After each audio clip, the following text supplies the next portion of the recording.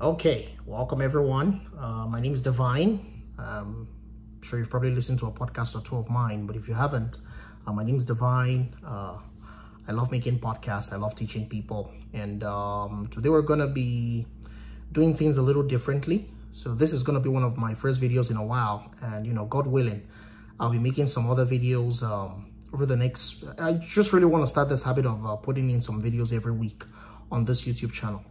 So essentially what's happening today is this is episode 348. This will be the Clutch Hypercalcemia podcast. I will be uploading an audio version of this podcast on the website, but I will also try to be making video versions of the podcast and putting them on this YouTube channel for people that love YouTube. And as I do at the beginning of every podcast, so I do have a course coming up soon. It's a Step 2 CK, Step 3 course. It's also relevant for the complex level 2 and 3 course, 2 and 3 exams. But basically, it'll be on the 6th of December. We'll be having the test taking strategies class.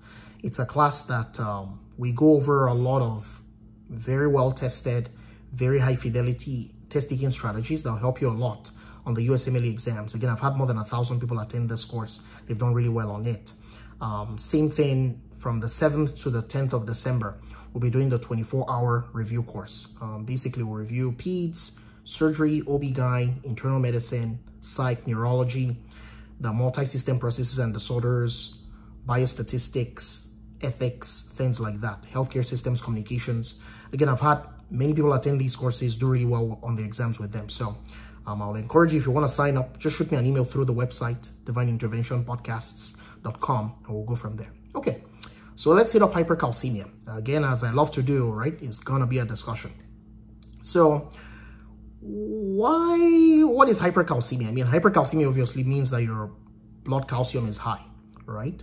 Many times, if your blood calcium is high, if it gets high gradually, you may not have too many symptoms from it. But if it gets high really fast, or it's really, really high, say above like 12.5 or thereabouts, you're going to start having symptoms. What are some of these symptoms that people usually have? Well, it's pretty straightforward, right? I'm sure many of you have heard of this: stones, bones, groans, and psychic overtones. Well, the stones are from kidney stones, right? Nephrolithiasis, flank pain, radiating to the groin, right? That's what you're going to see with those kidney stones because of that calcium that is precipitating in your nephron. Remember, when you have kidney stones, right? Most times people have those problems at the ureteropelvic junction, right? So they'll have this flank pain, it's going to the groin, and you'll check their urinalysis and you see a lot of red blood cells. That's how those problems usually crop up. And then you're going to have bone pain, right? Because again, you're resorbing your bone. So it's almost like you're nuking your bone a bit. So you're going to have bone pain. You're going to have psychic overtones. You're going to have a lot of muscle weakness, actually, constipation, abdominal pain. Those are all classic findings. So I know some of you may be like, Divine, where does the muscle weakness come from? The thing is, calcium actually has the ability to block sodium channels. But think about it. Most of the muscles in your body, they need sodium to rush in, depolarize the cell, and then the cell will fire, right? So if for some bizarre reason you've blocked those sodium channels, you're actually raising the threshold for the cell to be depolarized, your myocytes, and that can cause problems with muscle weakness. And then, many times you see these people when they come in with hypercalcemic symptoms, especially when they're symptomatic, they usually will come in and they will have like polydipsia, polyuria. They'll be like super volume depleted. The reason behind that is that hypercalcemia actually causes nephrogenic diabetes insipidus. So when your levels of calcium are really high, your body is not able to respond to ADH at the level of the principal cell of the collecting duct. And that will obviously cause problems. So hypercalcemia can cause a lot of things that are not pleasant, right? It can cause a lot of things that are not pleasant. And how do we treat a person that comes in with symptomatic hypercalcemia, right? Because many times you'll be a person, they'll say, oh, this patient comes in, they have abdominal pain, they may have like signs of depression, they may have these like altered mental status, skin tinting, decreased cap refill, telling you they're hypovolemic, right? And again, but many times they will have abdominal pain. That's a very key finding to keep in mind for exams, right? For those people, the first thing you always do is normal saline. The first line treatment of symptomatic hypercalcemia is normal saline. And then after that, you can then start giving these people like IV calcitonin. You can even give them an IV bisphosphonate. Those things can certainly help. And One other thing our friends at the MBMEs love to test with hypercalcemia is, if you look at an EKG, what are you going to find? Well, the thing is, hypercalcemia is actually pretty specific in the fact that it actually shortens your QT interval. Don't get me wrong, there are many other things that can shorten your QT interval, but to be honest with you, the one you're likely going to test on your exam is going to be hypercalcemia.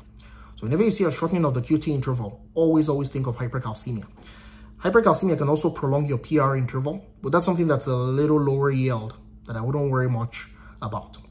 So let's go in and to the fun part, which I really love. Let's go in and start making some integrations on how people get hypercalcemia. Well, let's start. What if they give you a question about a patient? They tell you that, many family members, they've died from thyroid cancer. And then this patient comes in, has, for the last 2 days, they've been altered. They've been having abdominal pain. They've been having constipation and stuff. Well, if you see that, I really hope you're thinking about MEN2A, right? MEN2A. You may say, Divine, but MEN1 can cause hypercalcemia as well. But MEN1 doesn't cause thyroid problems, right? So it's going to be MEN2A. Remember, that's like something that you get from a red gene mutation, autosomal dominant inheritance. And those people can have medullary thyroid cancer. That's the thyroid problem that's killing off all the family members.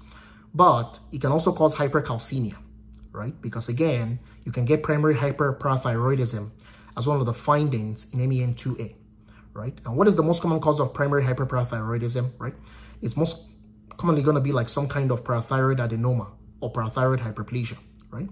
So your parathyroid glands are just making a ton of PTH. Well, if your PTH is high, then you're going to be raising your blood calcium levels. Your blood calcium will be high. Your phosphate on the flip side will be low, right? So if you have primary hyperparathyroidism, your PTH is going to be high. Your calcium is going to be high because PTH raises your blood calcium. Your phosphate is going to be low. Because remember, PTH, another term that many people use to remember what PTH does, is that it's the phosphate trashing hormone, right? So if you trash your phosphate, then your calcium is going to be, again, your phosphate is going to be low. As I said, your calcium is going to be high, right? And because you have high levels of calcium in your blood, you're also going to have very high levels of calcium in your urine, right? That's something that's pretty unique to a person that has primary hyperparathyroidism. And many times, we just try to go ahead and remove these people's parathyroid glands. That's usually the smart thing to do. But there's some criteria that you kind of need to keep in mind, right? As to, we should go ahead and remove this person's parathyroids, right? So if, for example, you're symptomatic as a result of your hypercalcemia, we should probably go ahead and remove your parathyroid glands. If you're a person that is young, right? So like most times, if you're under the age of like 50 or thereabouts, we also usually prefer to just go ahead and remove your parathyroid glands, right? And if you begin to have like sequelae from that hypercalcemia, like let's say your kidneys are beginning to like, right? Your kidneys are beginning to fail. In those circumstances, you should also certainly go ahead and remove that person's parathyroid gland. So, one thing I guess I should say, since we're trying to make integrations here, is it's actually kind of important to remember that since we're kind of talking about, removing the parathyroids, remember you can inadvertently mess up the parathyroids from thyroid surgery, right? In fact, that is the most common cause of hypocalcemia, right? Most times you see people, they get hypocalcemia because they're doing thyroid surgery and then the surgery kind of gets botched. And then you inadvertently mess up the parathyroid glands, right? We'll probably talk about that in a separate podcast on hypocalcemia. I just really want to focus on hypercalcemia today. So again, don't forget, primary hyperparathyroidism, you can find it in the MEN syndromes, MEN1, right? And also MEN2A, right? Remember, primary hyperparathyroidism is actually the most common manifestation of MEN1. If you're looking more along the lines of MEN2, the most common manifestation actually of MEN2 is medullary thyroid cancer. Okay, so what are some other things that can cause hypercalcemia? Well, another thing that can cause hypercalcemia is if, for example, a person has familial hypocalciuric hypercalcemia. This is something that many med students tend to struggle with on MBME exams, right? So what's the thing there? Well, the thing is, when you secrete calcium in the body, right? When your blood calcium is high, that goes to your parathyroid glands and tells a particular receptor. It's called the calcium sensing receptor. It tells your body, you know what? Let's go ahead and shut down the production of PTH, right? So that calcium sensing receptor says, okay, wow, there's a lot of calcium. Like literally look at the name, calcium sensing receptor. It senses that your calcium is high, right? So it says, okay, let's go ahead and shut down this PTH production. But if for some bizarre reason, your calcium sensing receptor has like a loss of function mutation, then even when your blood calcium is high, it won't tell your parathyroid glands to downregulate PTH production. So those people, they're going to have PTH that is being produced, right? They're going to keep raising their blood calcium levels. But then they're not downregulating the PTH in response to those elevated blood calcium levels, right? So when you see a person that has FHH, right? Again, familial hypocalciuric hypercalcemia, those people will have elevated blood calcium levels, right? But the key, because you may say, oh, Divine, so how do I differentiate this from primary hyperparathyroidism? Well, the big way to differentiate this is by looking at the urinary calcium. I mean, the name of the disease already tells you what you're dealing with. Familial hypocalciuric hypercalcemia. So your blood calcium is high, but urinary calcium is low. So why is the urinary calcium low? I know some of you may be like, Divine, yeah, the calcium in my blood is high. Of course, the calcium in my urine should be high. Well, not so fast. The thing is, again, you will understand this easily when you look at the perspective of the body when it has high calcium, right? Again, we said that when your blood calcium is high, your body is going to try to shut down PTH production. But again, the link between your blood calcium being high and your body shutting down PTH production is the calcium sensing receptor. Your kidneys, when your blood calcium is high, your kidneys are like, you know what?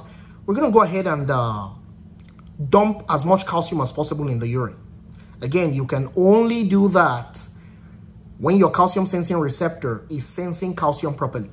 So if your blood calcium is high, but your calcium sensing receptor doesn't work, your kidneys do not know to dump calcium in the urine. Instead, you're going to be reabsorbing a ton of calcium from your urine. So you're going to have low calcium in your urine, right? Now, one key thing to say, because if you notice for primary hyperparathyroidism, I was like, oh, you know what? Let's go ahead and treat it. You actually don't treat FHH. This is actually very high yield to know.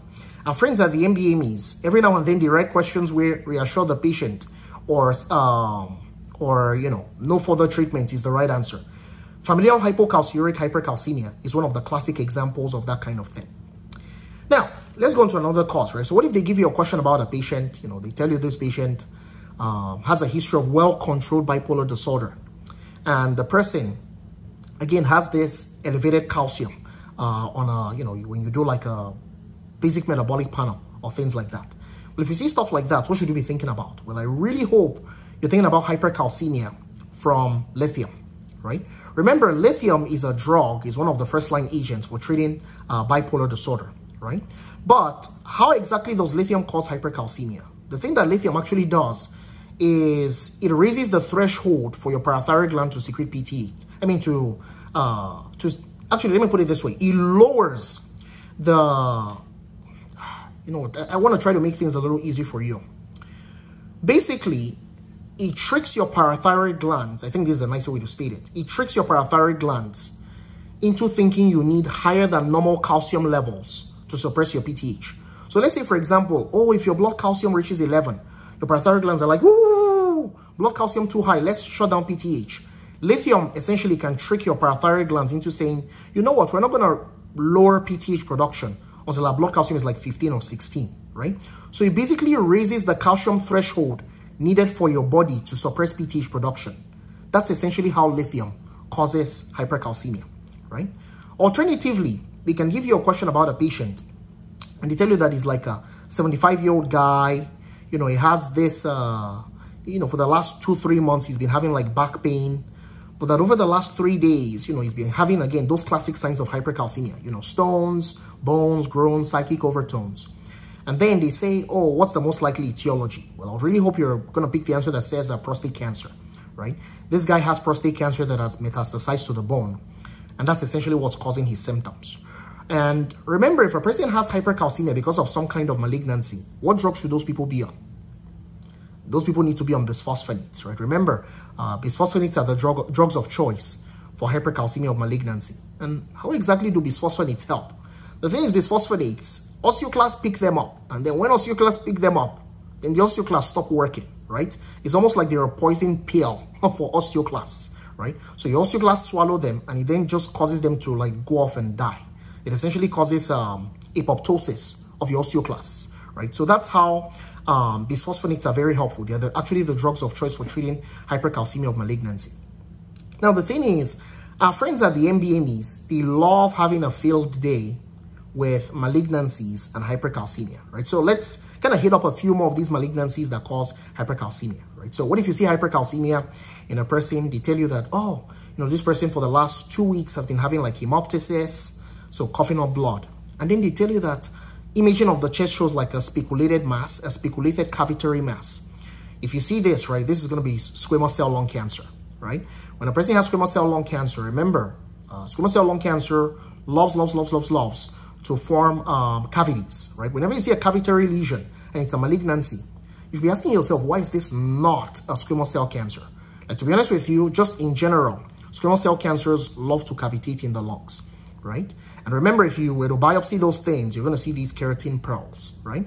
Keratin is a defining feature of epithelial tissue, especially, again, like squamous epithelium, right? So why does this person have this hypercalcemia? Well, don't forget, squamous cell cancers love to produce a PTHRP, right? Parathyroid hormone-related peptide. So they make PTHRP. It pretty much works like PTH. So your blood calcium is going to be high and your blood phosphate is going to be low, right? But your endogenous PTH, right? So the PTH that like your actual body makes is going to be low, right? So the PTHRP will be high, but your endogenous PTH is going to be low, right? So that's the mechanism behind the hypercalcemia in a person that has squamous cell lung cancer, right?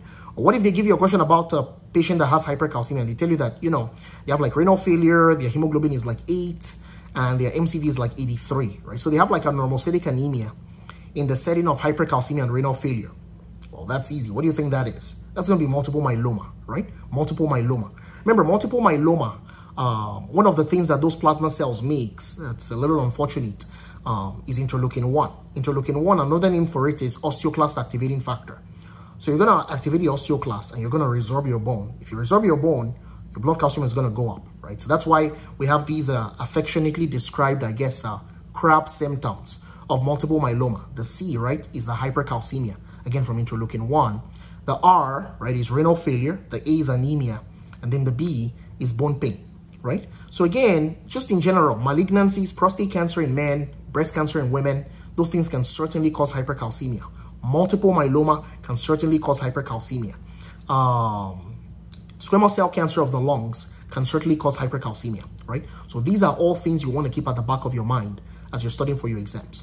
Now, think about it. What if they give you a question about an African-American female and they tell you that on chest x-ray, you can see like, you know, like diffuse lymphadenopathy, right? And this person has like some interstitial infiltrates and they tell you that she has these painful lesions on her thighs and on her legs, painful red circular lesions. If you see this, what are you thinking about?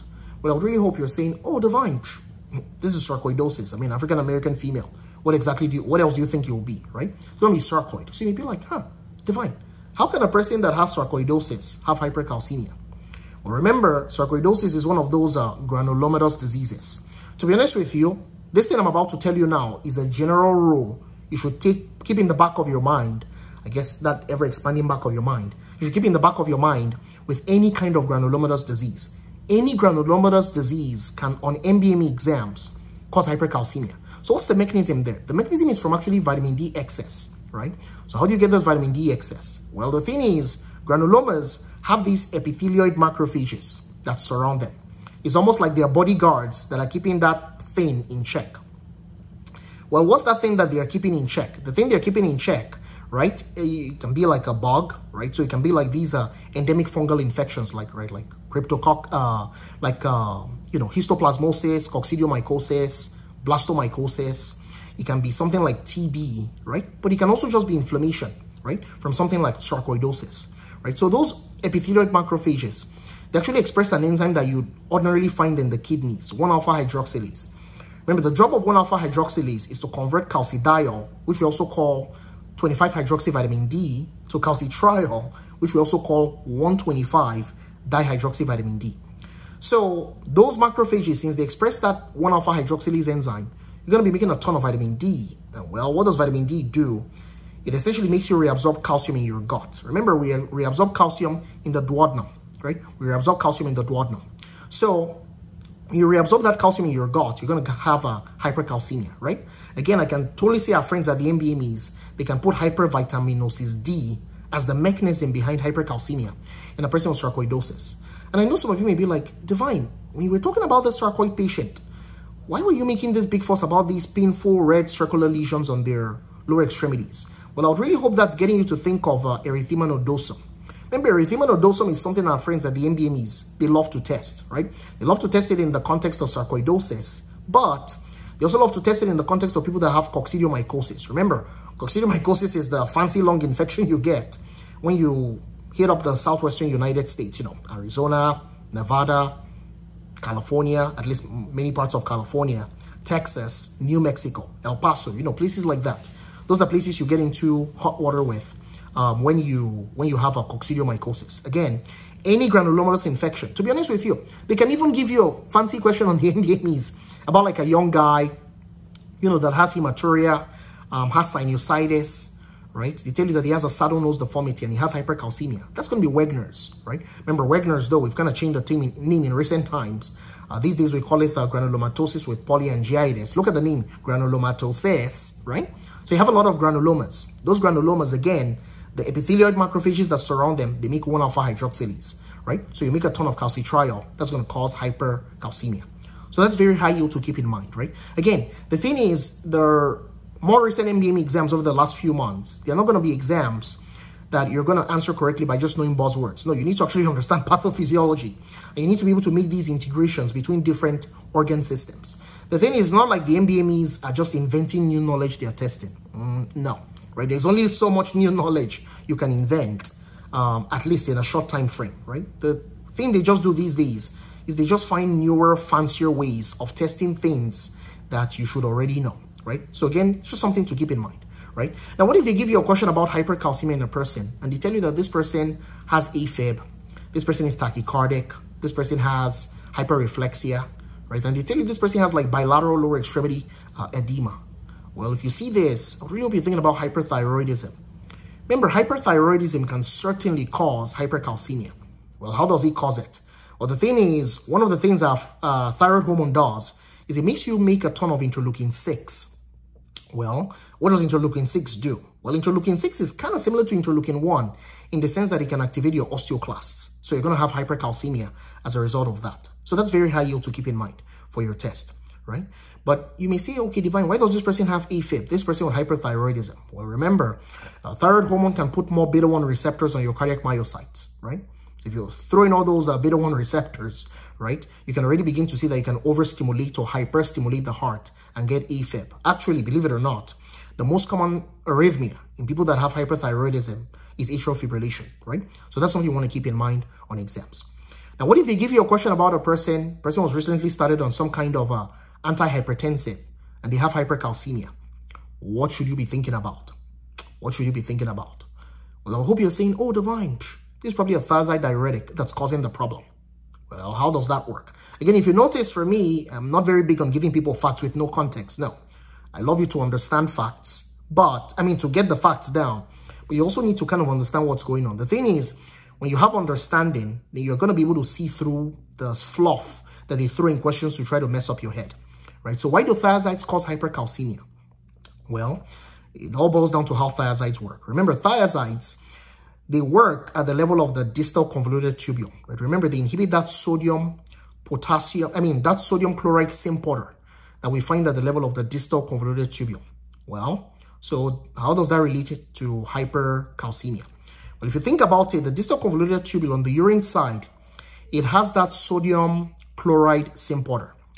On the urine side, it also has a channel that helps you reabsorb calcium.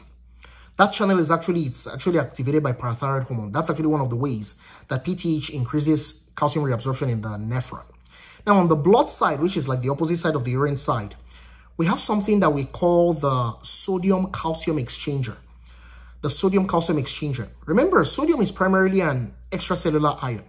So the way the sodium-calcium exchanger works is that sodium comes down its concentration gradient into the cell. And then that gradient energy from sodium coming into the cell is used to pump calcium out of that distal convoluted tubule cell. So think about it. If you take a thiazide diuretic, right, and you block that sodium chloride symporter, what does that do to the intracellular concentration of sodium? It's going to bring it down. The amount of sodium literally inside that distal convoluted tubule cell is going to be down. If that goes down, then that's going to strengthen the gradient of that sodium-calcium exchanger, because essentially it's like you're lowering the amount of sodium inside the cell, but there is a ton of sodium outside the cell. So the gradient energy gets bigger. So that sodium-calcium exchanger is going to work even better, right? So more sodium is going to rush into the cell because it's trying to equilibrate. It's trying to rush down its concentration gradient. And as more sodium is coming in, you're going to be pumping out more calcium from the distal convoluted tubule cell, right? So, and as you pump out more calcium from that distal convoluted tubule cell, then that calcium transporter that is on the urine side is going to be like, oh, there's low calcium inside the cell. Okay, let's bring in more calcium. Let's bring in more calcium. So essentially, you're going to be lowering the amount of calcium in your urine, but you're going to be raising the amount of calcium in your blood. That is why thiazide diuretics are actually good in people that have nephrolithiasis. You can reduce your risk of future nephrolithiasis by taking a thiazide, because you are sucking out more calcium from your urine and you're putting more calcium in your blood, right? So again, that's kind of high yield to know. Again, that's just a nice way to tie together and understand how thiazide diuretics can cause hypercalcemia. Now remember, Gittleman syndrome, right, is like taking a thiazide diuretic. Remember, that's like an autosomal recessive disease where you have, again, like a loss of function mutation in that sodium chloride importer that we find at the level of the distal convoluted tubule, right? So remember, Gittleman syndrome, Gittleman syndrome can certainly cause hypercalcemia. I just figured I'll mention it since we're talking about thiazides, right? And remember, Gittleman syndrome actually has a weird, bizarre association with a person having calcium pyrophosphate deposition disease.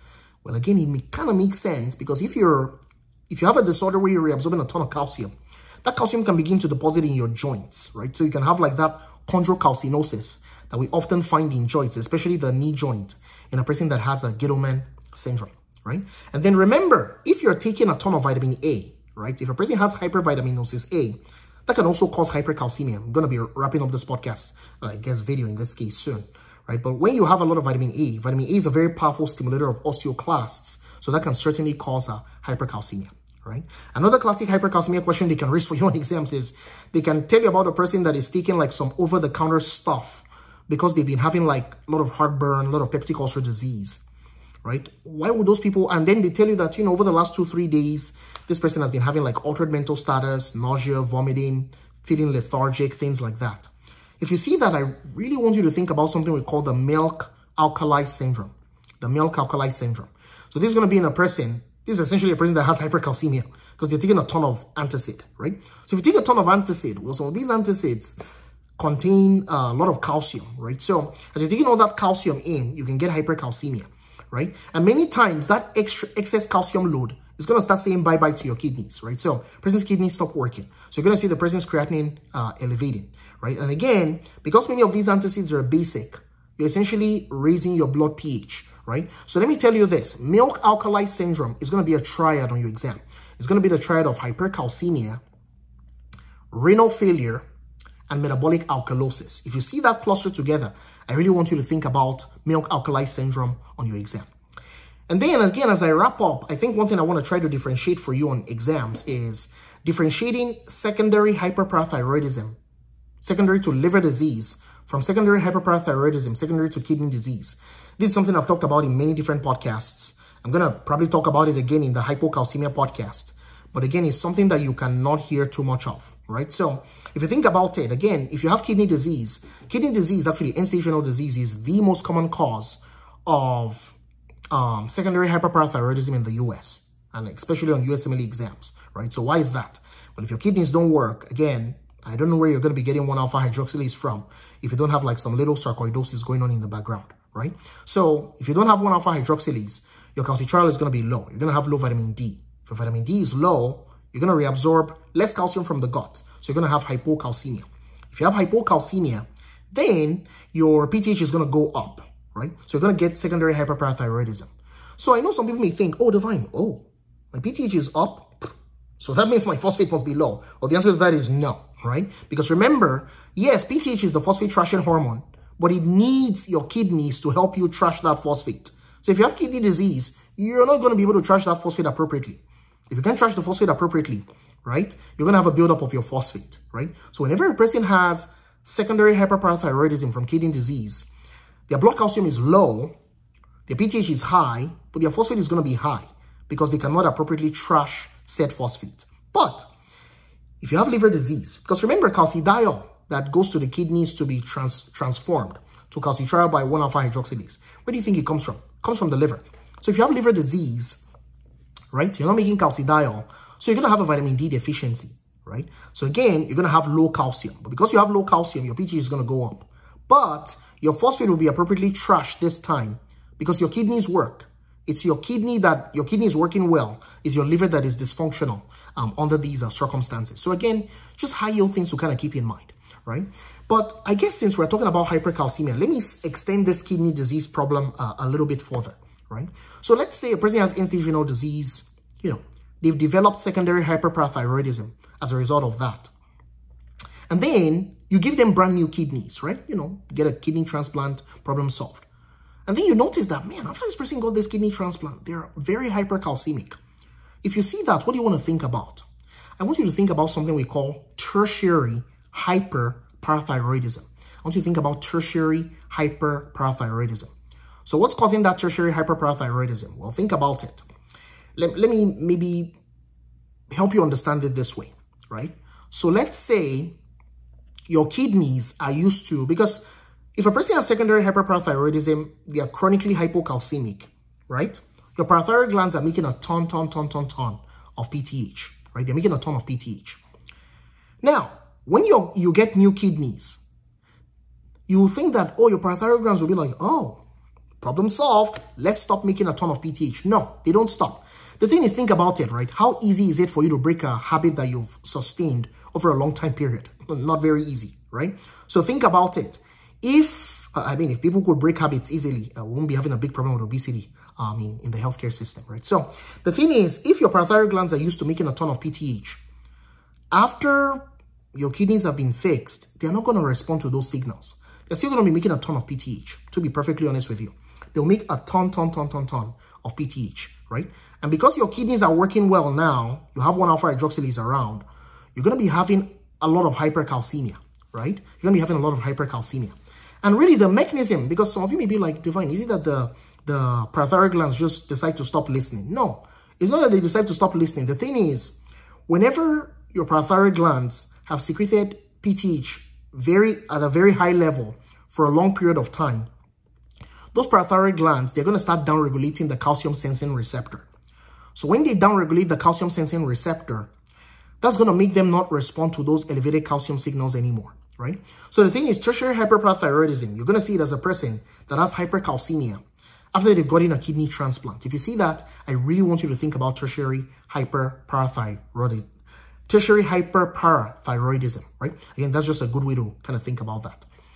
And again, what ways do we treat tertiary hyperparathyroidism? You know, if they're trying to get you to pick a surgery, you can take out 3.5 of those people's parathyroid glands. Just take away 3.5 of it, and they'll be fine. Alternatively, one other thing you can do in terms of pharmacotherapy is to give the drug cinacalcet.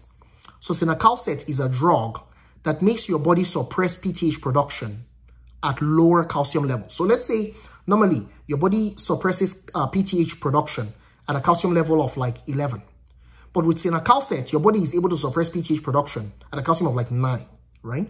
So the thing is, cinacalcet, the way it works is it actually sensitizes your calcium sensing receptor. It makes it like super sensitive to calcium. So just a little calcium in the blood, and your calcium sensing receptor is like, ooh, let's stop PTH production, right? So that's essentially how it works, right?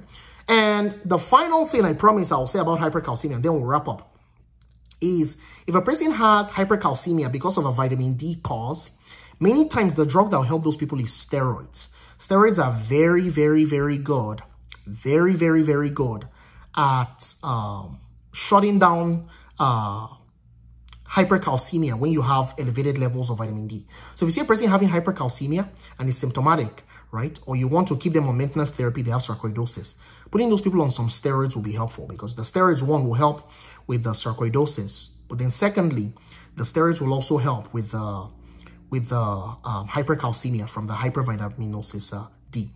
So I think I'm going to go ahead and stop here. Again, as I do at the end of every podcast, I do offer one-on-one tutoring for many exams. Step 1, Step 2 CK, preclinical preclinical med school exams, step 3, third year shelf exams. I do also offer review courses, again, for step 2 CK and step 3, and complex level 2 and 3. And then if you need help with your ARAS applications, like mock interviews, personal statements and things like that, I also help with stuff like that. And I have all these podcasts, right, on Apple Podcasts, on Google Podcasts, and on Spotify. So at least the most recent 150 podcasts, you can find them on those things. And then obviously, if you're watching this video, please hit that subscribe button. Again, the YouTube channel, Divine Intervention, USMLE podcasts and videos. That's where I post all the videos that I make. And again, I'm going to be making a lot of videos. I've kind of figured out a streamlined process. So I'm going to be making a lot of videos over the next few days to weeks here. And then, if you go on the website and subscribe, divineinterventionpodcasts.com, you'll get an email notification whenever I make a new podcast. And then also, many people have said, oh, Divine, you know what? I really love the life lessons you post at the end of of some of your podcasts. So I've actually started a whole new website. It's called divineinterventionlifelessons.com. I believe right now I have about 35 episodes that I've made. I make about 2 episodes a week. And, you know, just short podcasts, you know, some are maybe like 20 minutes long or thereabouts. But most of them are pretty short. And I talk about like a Bible-based life lesson. Again, many of you know I'm a Christian. So I talk about like a Bible-based life lesson that just applies to a common problem that people are facing in the world today. And I actually also have the podcast on Apple Podcasts. It's called the Divine Intervention Life Lessons podcast. So again, if you're interested, just go on the website, go on Apple Podcasts, look for those, and you can find them. Now, the one quick life lesson I want to share today is just the importance of living according to your design, right? So what do I mean by living according to your design? The thing is, as an individual, you're designed to do something. You're designed to do something. You're designed to do something. No one is on this earth by mistake, right? Even if you were born out of wedlock or whatever, I certainly promise you, you're not here by mistake. If you're on this earth, there's a plan for your life in some way, shape, or form, right? So work according to your design. The reason I'm saying work according to your design is many people on this earth, they try to be other people that they are not meant to be. The thing is, a photocopy is never going to be as good as the original, right? That's just the truth. So the thing is, there's something original about you. Live according to your original design, right? So what is that thing that you're really good at? What is that thing that you feel like you excel at a high level above many other people? Like, for example, LeBron James is just good at basketball. It's just better than the average human being at basketball. Probably the greatest basketball player of all time. I know I'll probably get some fluff from those Chicago Bulls fans, but whatever. I'm a LeBron fan. But anywho, right? But what is that thing that you do really well, right? That you know is original, is intrinsic to you, that just do better than other people, right? Why don't you find ways to build your life around that thing, right? Because the thing is, if you're working to your strengths, you're going to succeed at a very high level. If you're working to your weaknesses, you're not going to be succeeding much at all. Right? I'm not saying you shouldn't work on your weaknesses, but it's better to function in your area of strength, right? Like, for example, the med students listening to me, I know that, you know, med students, you're like, oh, man, I saw this person get a 270 from doing like this big Anki deck or whatever. If Anki decks are not your thing, then you should not be using Anki decks. Simple as that. Again, for me, I intrinsically, just being a person that has been in education for a long time, I intrinsically know how good Anki is. But for me, that's not the thing that worked for me. I did really well, thankfully to God, on my USMLE exams without doing Anki. We're just doing a lot of videos, right? So the thing is, at the end of the day, find what works for you. Don't try to copy other people. Be unique. Be original. I'm telling you, there's something original about you. Even your DNA is pretty unique, right? You have a different genetic makeup compared to pretty much every other person in the world. So I encourage you today, be unique, be original. Don't copy other people. Again, photocopies are not the same thing as the original.